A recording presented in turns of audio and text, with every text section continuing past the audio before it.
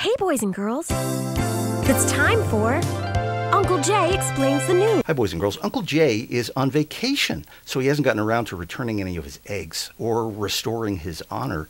He'll be back soon to explain the news and to complain about the Emmy Awards, just like everybody. In the meantime, let's go back to the Oscars from last spring. It's a rerun, just like TV. See you soon. Uncle Jay. Hi, boys and girls. Well, first of all, this is being recorded before the Oscars. However, Uncle Jay is going to make some very brave predictions right now. Guaranteed we'll see a few seconds of this. And this. And this. Okay, Uncle Jay's news word for this week is actually 3 words. Up or down. In politics, this means yes or no, and there's a reason for that. Politicians are never that direct with us because they think we can't handle the truth. Anyway, President Obama told the Senate to do an up or down vote on health care reform. Now, the word the Senate uses, boys and girls, is reconciliation. And I gotta warn you about this word. In a regular dictionary, reconciliation or reconcile means to come to an agreement or a compromise or a settlement. But in the Senate, words mean whatever the senators say they mean, just like the rules. It's like when they've been in office that long, they start to think they're the king of the world. You know, boys and girls, in the last 20 years, the word reconciliation has been called a bad word, and then a good word, and then a bad word again by the very same senators. They keep forgetting what it means because they're really only thinking about one word most of the time, all the time.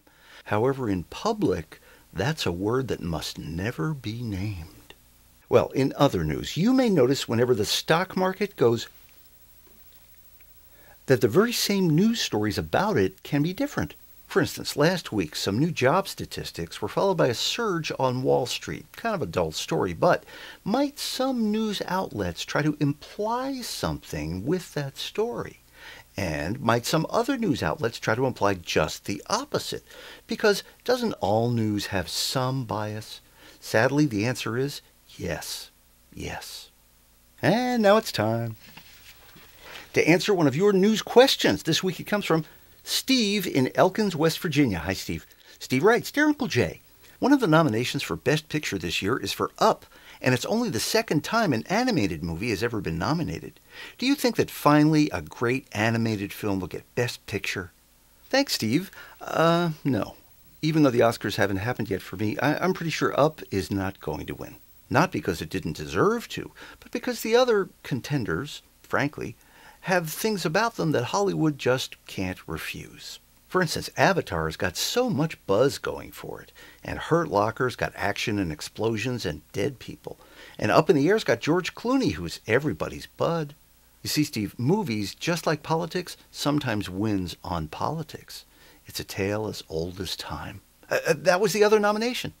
Don't forget, you can see more at www.UncleJayExplains.com. Check back every Monday when Uncle Jay explains the news. And remember, a great kid is great news.